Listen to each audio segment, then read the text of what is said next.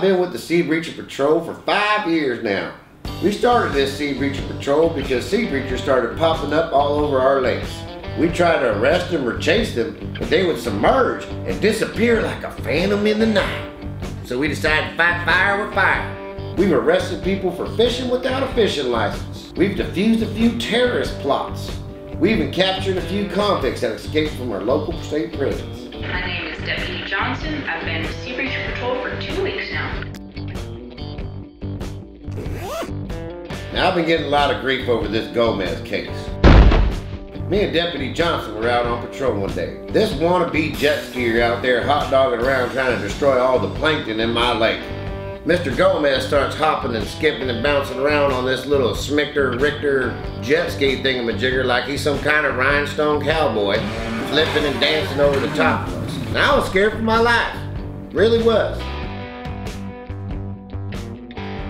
Now at this time, Deputy Johnson may have drawn her weapon, but at no time did Deputy Johnson fire at Mr. Gomez. Take your shot. Don't take your shot. Steady as a rock. Tried to contact him through our loudspeaker system on our Seabreacher. He failed to comply and continued to act erratically. This here's Officer Peters from the Seabreacher Patrol. I'm in high pursuit of the Mark Gomez kid.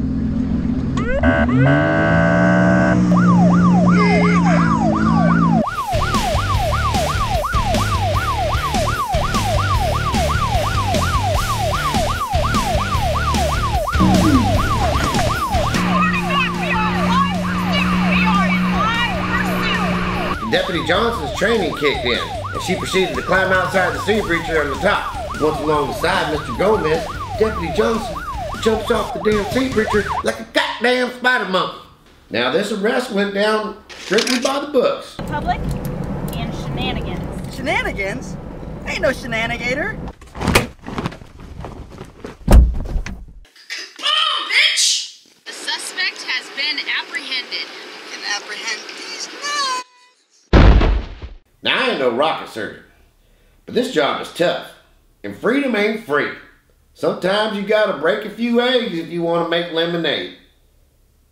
Next time on Seabreacher Patrol, the warriors on the water bring in Deputy Cajones and the Jetivator to assist in apprehending fugitive Bobby Idaho. I'll see you in hell, Deputy Sharon Peters. Next time on Seabreacher Patrol.